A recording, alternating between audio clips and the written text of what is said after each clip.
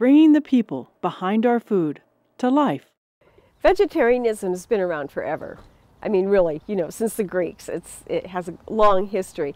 For me, I never really chose to be a vegetarian, and I've never actually described myself as a vegetarian, but I did live in a Buddhist community for 20 years. And as a community, we were vegetarian, and I cooked a lot in that community. I started Green's Restaurant from that community. And so that's what I was given to work with, were the plant foods, and it was fine with me. I'm not really sure where the idea for vegetable literacy came from. Was there an aha moment? I'm not sure that there was, but because I'm thinking about plants a lot, and I wanted to garden, and over a period of years I had arranged my life so that I could garden. You have to stay home, you have to make a commitment to it. You can't be traveling around and have a garden. Once I started doing that, I started really seeing plants in a very fresh way. And things would come up, and I'd find myself observing and asking questions, and can you eat this? Can you eat that? Isn't it funny that all these cotyledons for all these different radishes and turnips look exactly the same? I should have labeled them, Just things came up that related to the plant world, and out of that, the idea of becoming more literate about vegetables. Not just that they're pretty, not just that this is how you use them, but the principles that unite vegetables into families, and herbs and flowers and so forth, really started to intrigue me, and vegetable literacy was the result of that.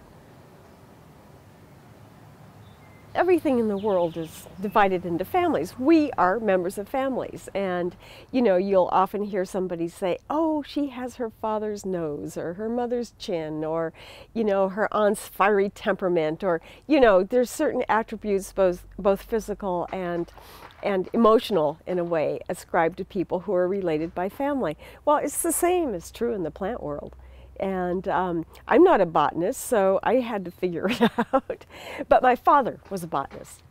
My brother's a botanist, and I asked my father a long time ago, I said, how do you know what plants are related? And he used I guess what's regarded now as an older means of categorizing, but which is morphology. He said by the flowers.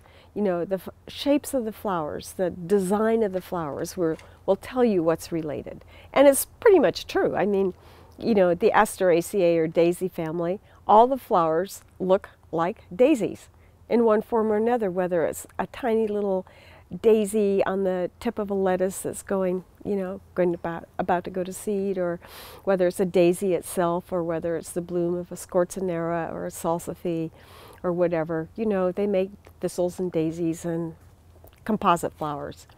Cruciferous plants, the broccoli, all of those, cauliflower, kale, so forth, they all make cross-shaped flowers.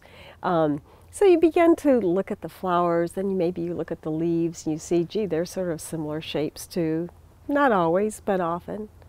And so I just started to look at families and who's in them, and what vegetables, what flowers, what herbs, that are common to our lives. This isn't exotic material.